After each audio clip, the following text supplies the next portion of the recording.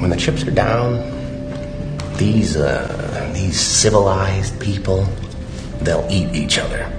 You are the unvaccinated. You are the problem. It is the unvaccinated who are the problem, period, end of story. The only people that you can blame, this isn't shaming, this is the truth.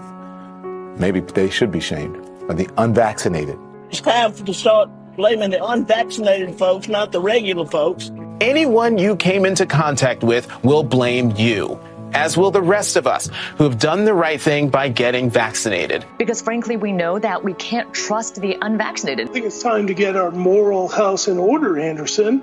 It's the unvaccinated who are the threat. All of us vaccinated folks are going to start wearing masks to protect the unvaccinated folks. It's called a Christian value. You're basically punishing the vaccinated for the sins of the unvaccinated. People are not behaving honorably. The unvaccinated are basically saying, well, it's open season for me. I can do whatever I want as well. The unvaccinated are basically beating their breasts and running around the country saying, we don't care, we're living free and so forth. We've been patient, but our patience is wearing thin. The unvaccinated, a group that includes children and people acting like children. And the rest of us are starting to get pissed off. The vaccinated feel the unvaccinated are making me upset or angry. This is not about freedom or personal choice. Well, my freedom is being kind of disturbed here. No. Screw your freedom. The other day, Howard Stern weighed in with a much different approach. Take a look. When are we going to stop putting up with the idiots in this country and just say, it's mandatory to get vaccinated?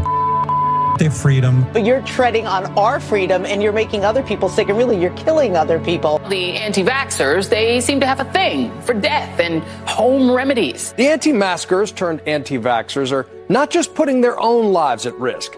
If that was the issue, we could just say that we can watch them compete to win place or show in the Darwin Awards. We have to start doing things for the greater good of society and not for idiots who think that they can do their own research. And don't get me started on the lunatics who won't take any of the COVID vaccines. Life is too short to be an ass. Life is way too short to be ignorant of the promise of something that is helping people worldwide. Maybe you're doing it because you're disconnected or disorganized. Maybe you have some sympathetic psychological reasons. But maybe you're just being antisocial. Oh, you can't shame them. You can't call them stupid. You can't call them silly.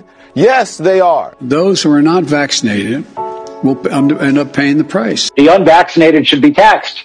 They should pay more for health care. We need to start looking at the choice to remain unvaccinated the same as we look at driving while intoxicated. We're going to see, and I've said, almost two types of America. Dr. Fauci said that if hospitals get any more overcrowded, they're going to have to make some very tough choices about who gets an ICU bed. That choice doesn't seem so tough to me. Vaccinated person having a heart attack, yes, come right on in. We'll take care of you. Unvaccinated guy who gobbled horse goo, rest in peace, Wheezy. Pointing back to the unvaccinated who are really creating a problem in this country, every death that we are seeing from COVID could have been prevented. Literally, the only people dying are the unvaccinated. And for those of you spreading misinformation, shame on you.